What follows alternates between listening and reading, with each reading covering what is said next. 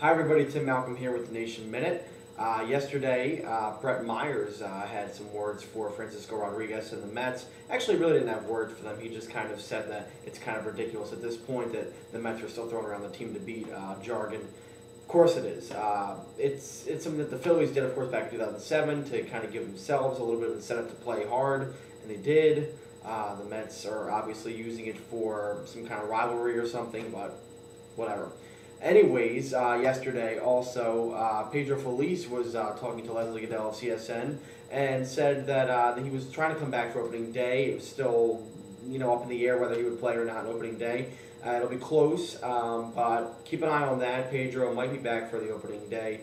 He might be back a little bit later than that. We'll see. And I also talked about the infield situation with Feliz maybe out and with Utley out, and if or how good it was that there was a lot of depth in the infield, especially at the AAA level, and possibly competing for a spot in spring training.